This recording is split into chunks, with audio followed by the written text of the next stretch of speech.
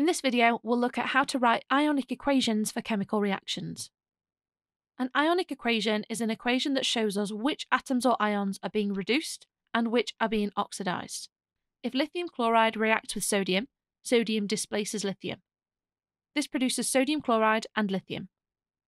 The first step for writing an ionic equation is to write out the formula for each atom or ion involved in the reaction.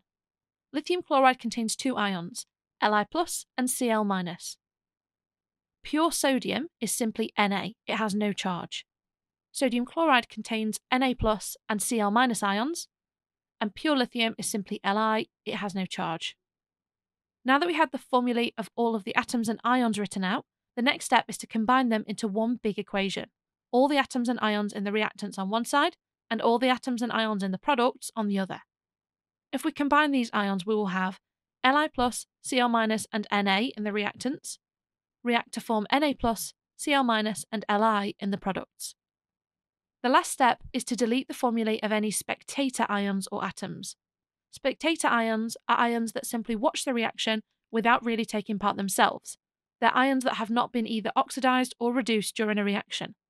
Because oxidation is the loss of electrons and reduction is the gain of electrons, that means they have not lost or gained any electrons, so their charge will not have changed. So we look for any ions or atoms in our equation that have not changed their charge. In our equation, the only ion that doesn't change is the chloride ion, Cl-. We have a Cl- on both sides of the equation, and it doesn't change, so it's a spectator ion. We can cross out the formula for Cl- from both sides of the equation. Finally, we can rewrite our equation without the spectator ions.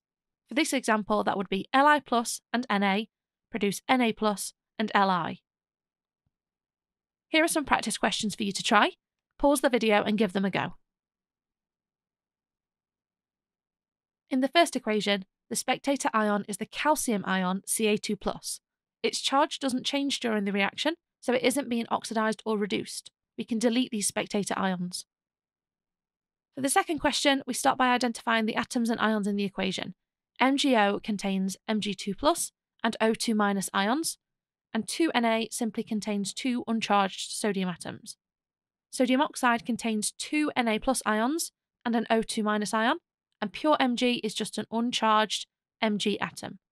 We have oxide ions on both sides of the equation, so we can cross them out. If we rewrite the equation without them, we have Mg2+ and 2Na produce two Na+ ions and Mg. In the last question, the ions are 2Na+, S2-, and 2K, produces 2K+, S2-, and 2Na. The S2- is a spectator ion, so we cross it out. That gives us a final ionic equation.